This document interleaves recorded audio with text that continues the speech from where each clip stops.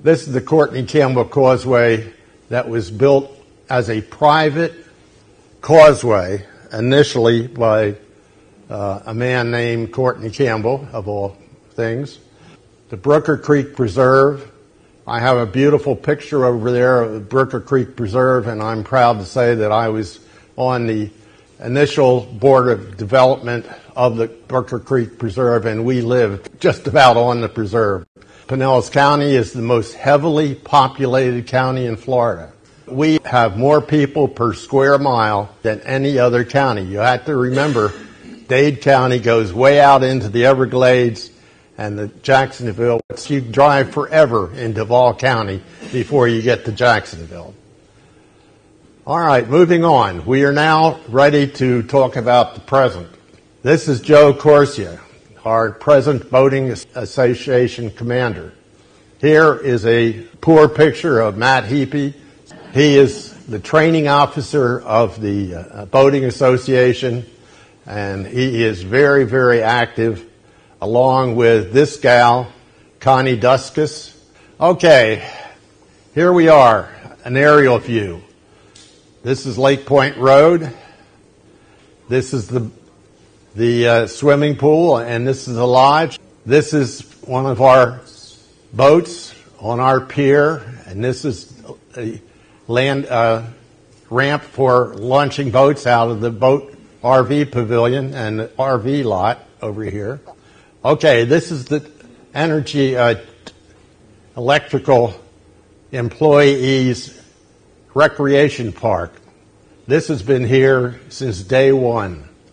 I camped in this park with the Boy Scouts in about 1964. Let's look at some of the topography of the top of the lake. This is the sponge docks in Tarpon Springs.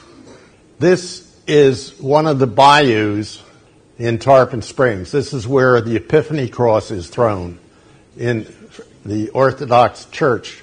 This is the Anclote River. This is all salt water. Recently, you remember we had a rainfall here and there was a lot of flooding of the Anclote River. Well, these homes here really got it. They have been put in recently. These are some very nice estates along Perrine Ranch Road. This is some other very nice homes here, but unfortunately they weren't expecting the Anclote River to raise up as much as it did. This is Salt Lake. It's part of the Anclote. This is all the Anclote River. This is all salt water.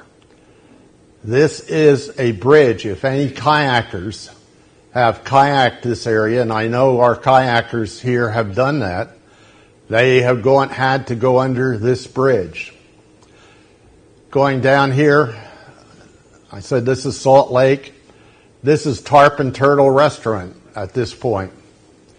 You get into Tarpon Turtle Restaurant on Lake Road, right here, right after the curve. This is Tarpon Avenue, but when it makes this turn, it becomes Keystone Road. And this is Keystone Road out here. Might just mention, I mentioned the Tarpon Turtle. Well, I'll come back to that sometime. Okay, here is Irwin Park. This is a Tarpon Springs City Park.